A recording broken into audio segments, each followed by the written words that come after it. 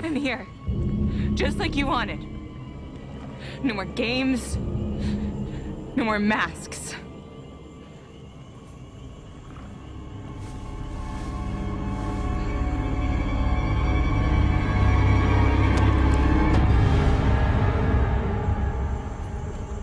Hey, sis. Surprise. Piper?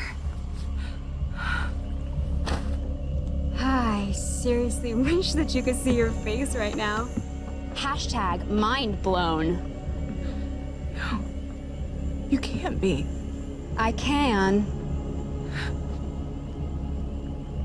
So when we were bonding about your dad being murdered, you were talking about Brandon James. Yes. And you were so easily convinced that it had to be his son that was swinging the knife, but it's 2015, Emma. Sexist much? You pretended to help me. You pretended to be my friend. And it stings when someone breaks your trust, right, Mom? My dad trusted you, and look how that turned out. Dad got shot, I got tossed, and Emma got the perfect life. Piper, I swear to you, I never meant for Brandon to get hurt. I was trying to protect him. You were trying to protect yourself.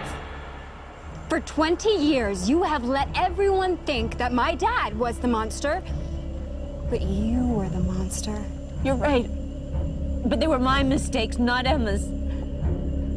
If you want to hurt someone, hurt me. I plan on it. But I've kind of put a lot of thought and time into this, so I'd like to savor the moment a little bit before I slice you open, okay? I get it. I get it. You hate us. Do you want to know how his story ends? Branson slits Emma's throat in front of Mom before spilling Mom's guts. But not before Emma gets a good stab in with a knife that she has hidden behind her back.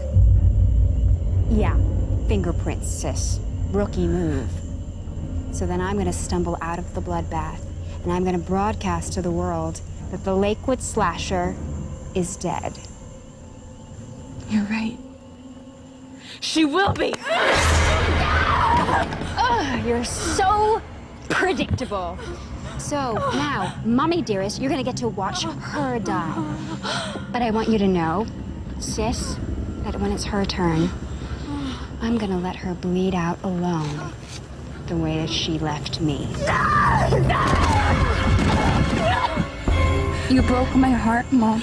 Please stop. You always hurt the ones you love.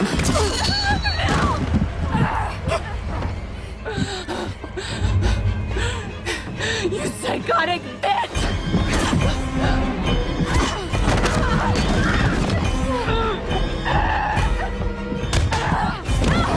No, please.